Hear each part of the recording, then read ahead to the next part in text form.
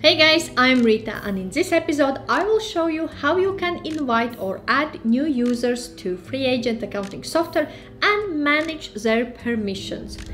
To access users, we need to go to settings section. To access settings, go to, in my case I have Rita K, but access settings by clicking on right top corner and click on users.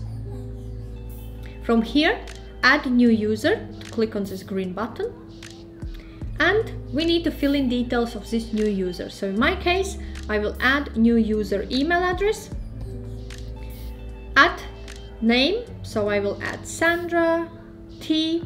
If you have national insurance number, UTR, date of birth, you can add that on there. Also, you can specify role, so for example, if this is owner, employee or accountant, as well as status you can hide as well. Okay, so once we filled in that information, next section is opening mileage. So if there is mileage what you want to record, you can add there. User access, send this user an invitation to set their password and access system. And last section is not less important, and this is where we're granting permission levels.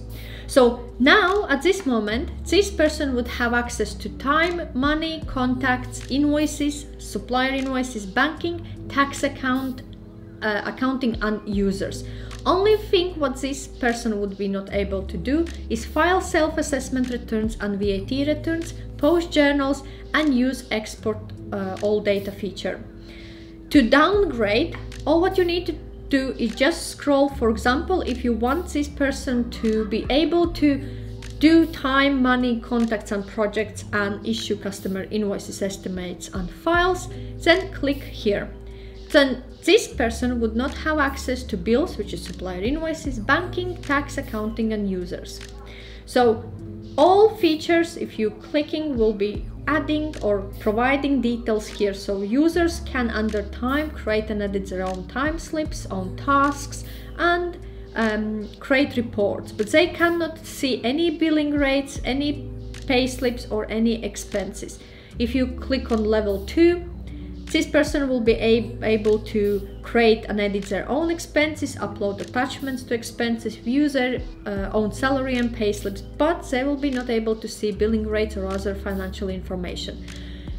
If you want to grant more and more access, click and move towards the levels until very last level, which is actually level 8. So if I want to provide only up to project level, keep it up to here and click create new user and send invitation.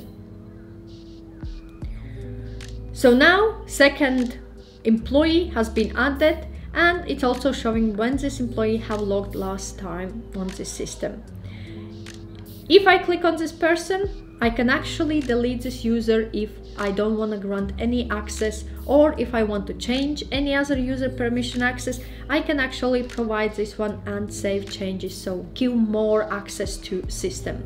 So this is the way how we can actually invite or add a new user to FreeAgent accounting software and manage their permission levels.